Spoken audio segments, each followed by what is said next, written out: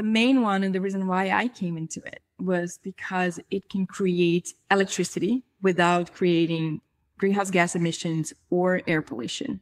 So, nowadays, the majority of our plants that create electricity, they do so by burning either coal or methane gas, sometimes oil, but mostly coal and methane gas, to spin a turbine and create electricity. And nuclear reactors or nuclear power plants do the exact same thing, but instead of burning a fuel, it's just tapping into the energy that's inside of the atoms, which is on its own incredible, right? And it's an incredible technology, and it's incredible that humans have been able to do this. Nuclear can provide as much electricity as fossil fuels.